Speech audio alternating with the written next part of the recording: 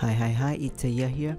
And so in today video, I will show you how we can create a release note as a business analyst. So without further ado, let's jump right to the tutorial.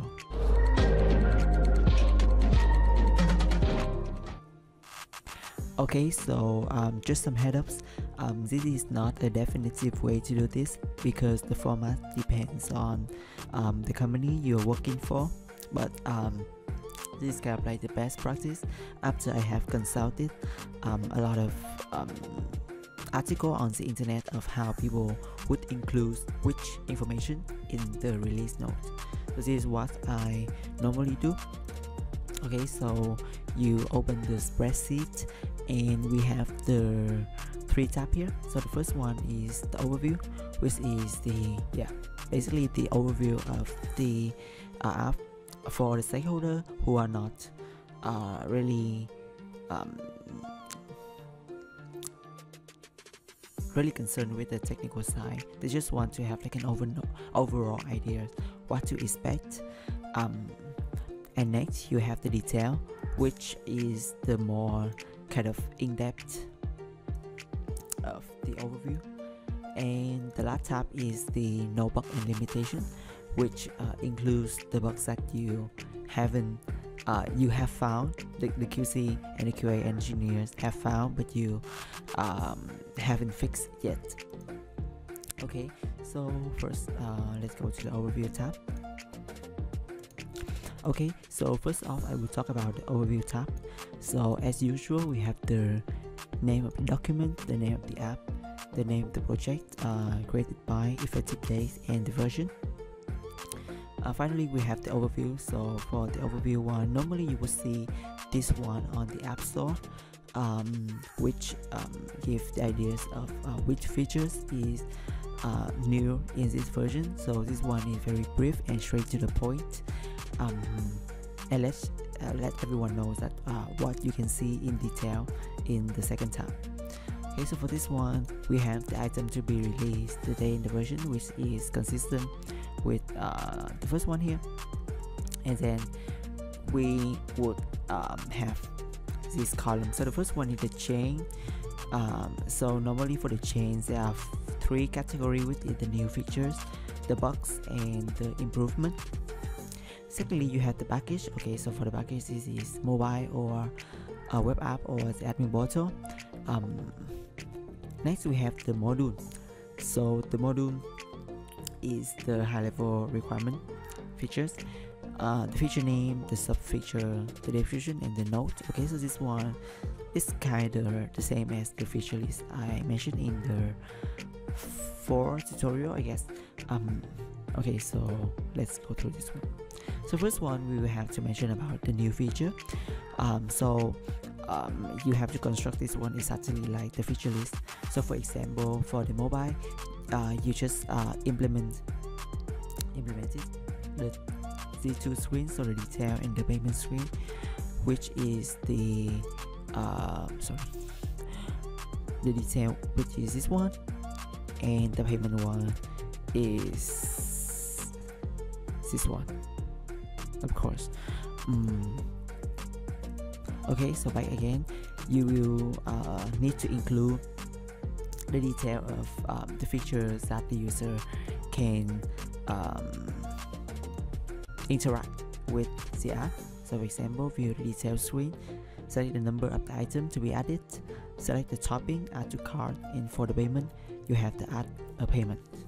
Okay, so you have to add the credit card number, CVV, date expiry, and show the message. For the description, so as usual, I would put the user story here. So as a user, I want to do something so that I can achieve something. Okay, and the note here is the things that need to be noted. So for example, select the topping. So if the user doesn't select the topping, the default for this one would be the first topping showing. And for the payment, we support Visa and MasterCard, it will be included in the note here as well.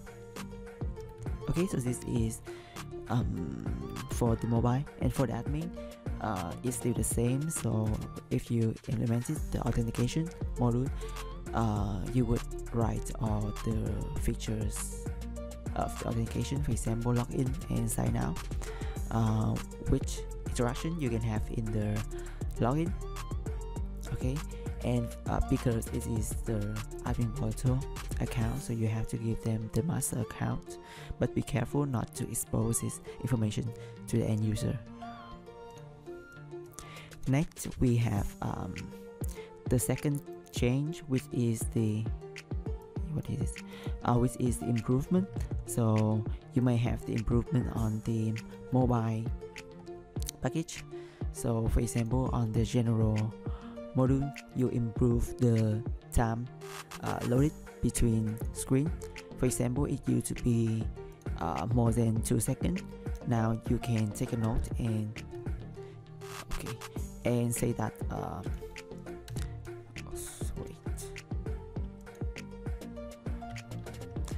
so you can take a note and say that load screen of this screen is less than 1 second. So this one is an unfunctional requirement. Next, this one is also a non-functional requirement. So you support more image extension. So you also note here which is the new extension that you support.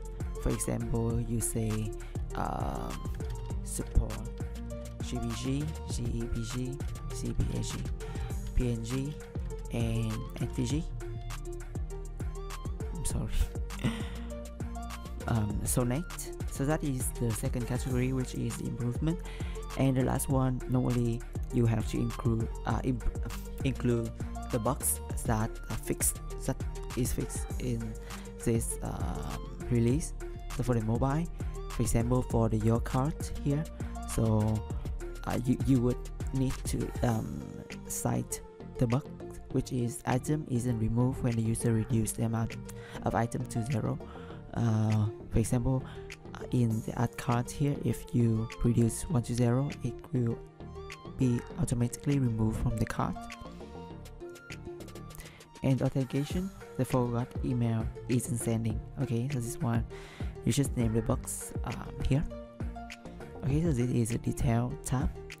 Next we will go to the no box and so for the no box and limitation, so it would have the order of the box, the name of it, the type, and the severity, and the note. So here you will start to include the first one, which is login through Google is yes functioning, which is login through the third-party authentication. I mean here. So if it's not functioning, you have to include it here. So this one is a bug because it's not running yet, and you probably still will implement this one in the next release. And delete an account is only a soft delete. Okay, so the soft delete is actually you delete, but it doesn't remove completely from the database. And this one is a limitation because you need to know that you need to sort out all case scenario before implementing the hard delete if the customer wants. So the hard delete, when you delete an account, it will remove all the related order. That is a hard delete, but it's very complex, so you need to sort all possible case scenario before implementing this one. And the third one is splash screen may show for more than 3 seconds. Okay, this one is also a limitation. Severity is minor, so we have 1, 2, 3, 4, 5, 6, 7 type of severity, and you need to decide which severity it is. And the note for this one is the load time. For the splashing usually depends on the internet connection, because that's when the mobile will check if the user is logged in or not, check the logic. So it depends on the internet connection, so it may be slower. So that is so this is the release note. So the release note usually will be need to be documented at the end of the screen, because a sprint, because normally at the end of a sprint you will need to deploy a new version to the customer.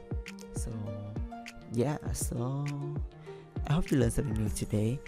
And if you do, please consider hitting like, subscribe to my channel. I really appreciate, and see you in the next video. I will teach you about